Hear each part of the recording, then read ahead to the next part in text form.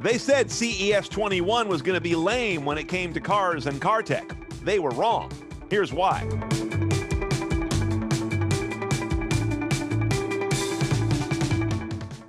True, we didn't get something like a Faraday Future FF0 like we got at CES back in 2016, but if I want vapor, I can boil water. Nothing is more real than what Caterpillar showed, a 285-ton mining dump truck driving itself. It's part of a drumbeat of autonomy moving fastest, it turns out, in professional, commercial, and fleet vehicles, as opposed to something we're going to try and sell you. But I'm sorry, nothing that big should make up its mind about anything. Now, from dump trucks to tractors was interesting. John Deere showed how they'll be using VR to transport buyers or other interested parties into the cab of their large farm machinery, without said person having to make their way to a large farm.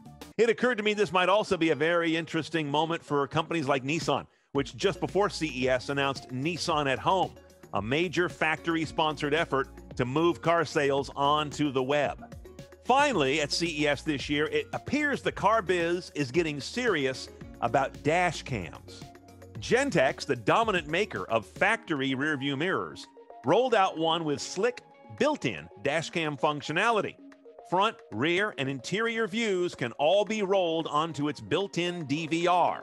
Goodbye nasty suction cups and little wires that you have to string along around your windshield trim.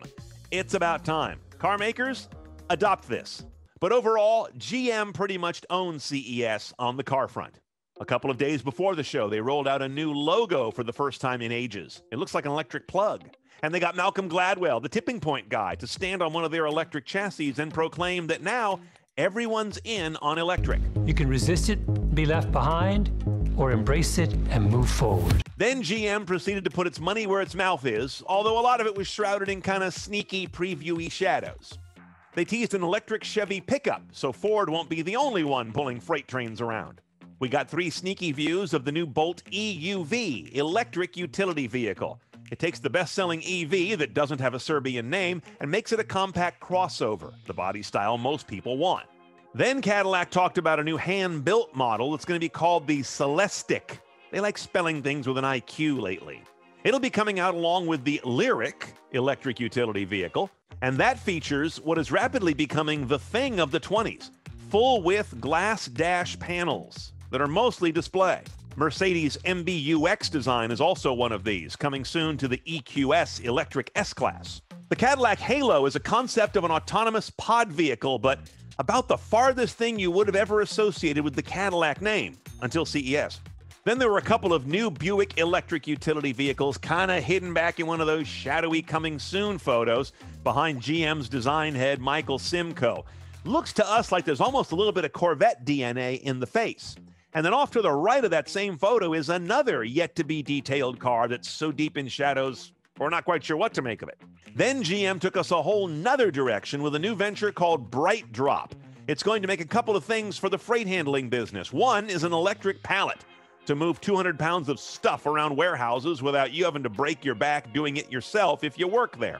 They'll also bring out an electric delivery truck, with the first customer being FedEx later this year.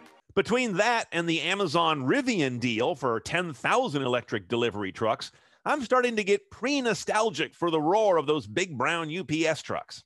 Roll all of this up with the electric Hummer I told you about shortly before CES, and you see that GM is definitely electro-obsessed. But then came the kicker. No tires, no wheels, but it's got 4 rotors. GM's first flying, well, not really a car, a passenger drone, or accurately called an electric vertical takeoff and landing vehicle, an eVTOL. A Cadillac-branded aircraft that they think can stretch their coming Ultium battery technology so far it'll eventually make Tesla the TiVo of EVs. I'm still real skeptical, though, about flying transport that isn't commercial airlines or the occasional executive helicopter. I'm just not buying it. Oh, not to be outdone, Fiat Chrysler kind of quietly announced that they're working with Archer Aviation to do an eVTOL as well. Is everyone doing one of these? I'll leave you with one last thought. The thing that I thought was perhaps the most undersung car tech announcement at CES was Panasonic saying they're working with a company called Envisix, which is a laser holography company in the UK.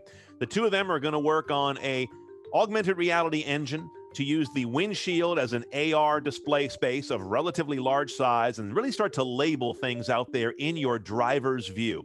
I think this is a really overdue trend that's going to revolutionize the information display of driving in context. Not the only company doing it. Mercedes recently announced how they are also on the precipice of rolling out large-scale AR HUD technology in their cars. I get particularly excited about Panasonic, though, because they're a heavy hitter in the cabin tech business and providing it to car makers. Bottom line, CES 2021 was, for me, a hit when it comes to high-tech cars and modern driving.